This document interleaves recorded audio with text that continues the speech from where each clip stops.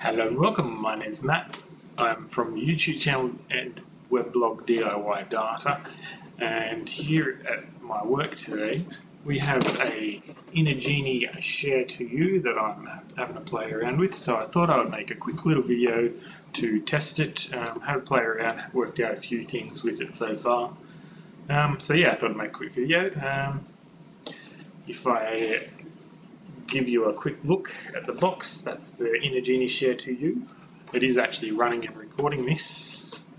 And if I go to camera 2, we can have a look at the box.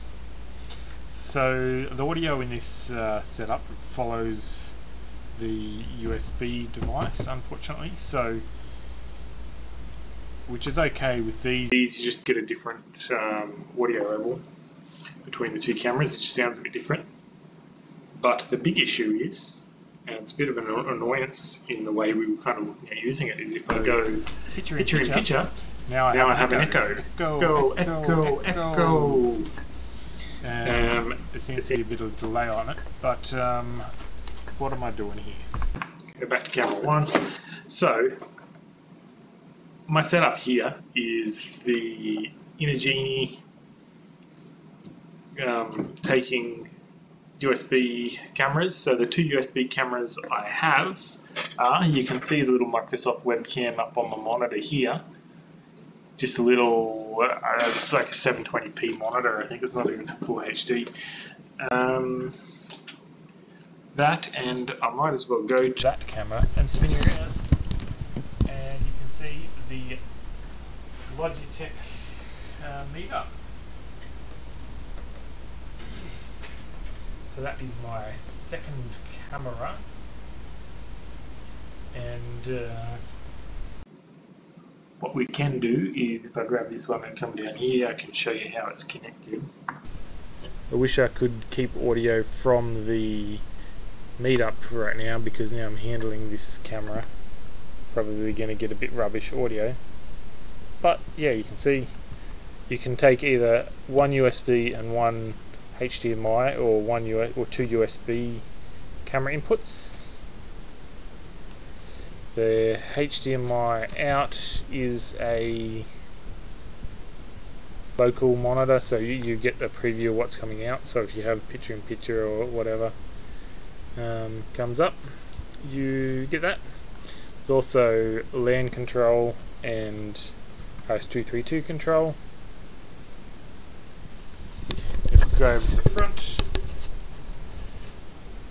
you get, these are two USB inputs. So basically these two on the front are a USB hub, so you can plug anything into it really. That's USB to the computer. So if I go back up here and split this one back up to up there, basically this is the Inogeni SHARE2U. There's also a SHARE2, I think, that's, I'm not sure the difference with that one. That might have a might not have the HDMI in or something. But neat little unit. My biggest annoyance is the two camera delay, echo. It would be better if you could pick one of the inputs, or took the audio from the first input. But unfortunately it doesn't. It does. Unfortunately it doesn't, but that's something you can work around, I suppose. Either do something like, if you can,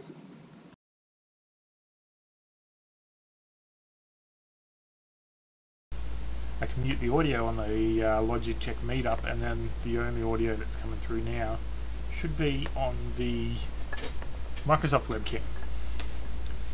But that's kind of annoying, because it's going to probably default to the audio being unmuted, and the way we're looking at using these things is setting it up in a way that shows the way we're looking at using this is a way kind of standalone system that is constantly in play, so if a teacher comes in and tries to use stuff, they can. yeah, basically that's that.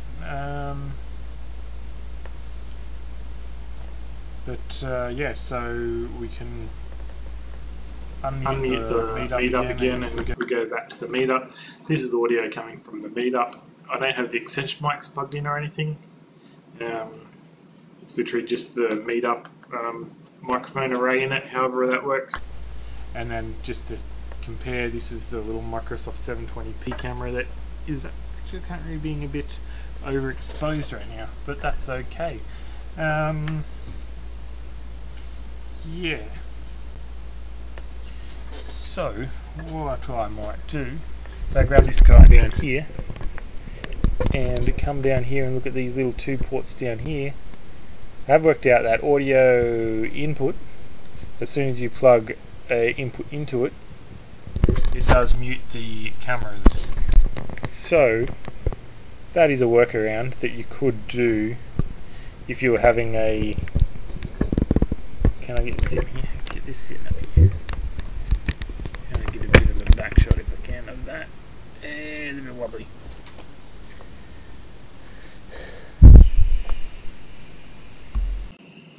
So, yes, what was I saying? Oh, the audio input.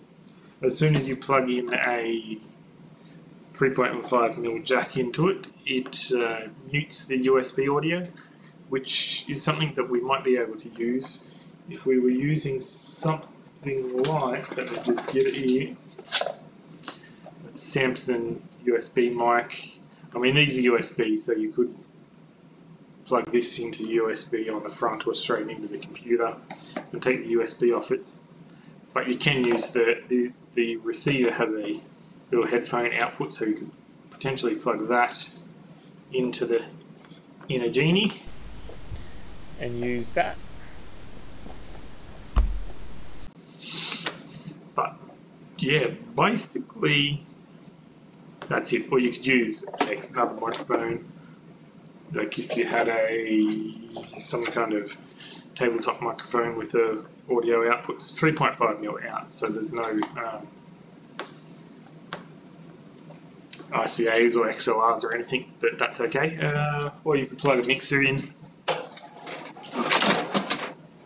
plug a little Behringer mixer or any mixer that you can, so you can plug any mic into it, or anything. And because it is a USB system, depending on how you're wanting to do this setup, you could use any microphone. Really, you could use any USB, like a Clear one, what are they, Chat 160. As long as your recording software allows you to pick the microphone, basically. So to record this little test, I'm using OBS on my desktop. I was trying to use the Windows 10 camera app, and that should work. However, with my computer, it wants to record to my home profile, which is on a network. There's not enough hard drive space or server space assigned to me, so I can't actually do that, which is annoying. But yeah, so overall, this Inogeni SHARE2U is actually a pretty neat product. It is fairly pricey at basically 2,000 US dollars, so I think it's about 3,000 Australian dollars. Relatively pricey, you might say, but for the use case of it, it's actually not too bad. If you pair this up with a meetup and a second camera, like just a Logitech webcam, probably something. I'm using just a 720p camera to test, but I'd probably recommend sticking with like a HD one to match the primary camera. Yeah, the other potential use case is presenter camera and a USB document camera. So if you're doing like a maths based or something where you have equations and you like to write, you can be talking to the camera and you can have the document camera and pick up your writing. You could also have the primary camera HDMI input out of your laptop in here. The two USB inputs output into one stream makes things quite handy because it allows you to get that side-by-side capture. Again, the biggest issue with that is the audio. I might do another test at some point when I get a chance to test it with a document camera, see if document camera. The only issue with that would be, yeah, if you're on document camera and the document camera doesn't have any sound at all, then you're not going to get any sound. In our use cases, probably the best option so far is to actually use an external microphone of some description, I guess. Either a USB one into the computer, or probably best option is actually something that goes into the Inogeni. This camera's fallen down. Best option would be a camera that goes, a microphone that goes straight into this side, which is the 3.5 input, because then everything's summed up into one camera. One USB stream, and there's only so much you can do. Okay, I'm rambling a bit now, so I'm going to stop it here and see how this looks on playback, and if it works any good, I might upload it so you can have a look and see for yourself if you like the Inogeni SHARE2U teamed up with a Logitech meetup, a Microsoft webcam. See if it's something that anybody else might find interesting. Anyway, I'm Matt. My YouTube's DIY Data. My blog is DIYdata.wordpress.com. I don't update it too much, but I do try to put some interesting things up there occasionally. I'm going to get back to doing work stuff, so have a good one.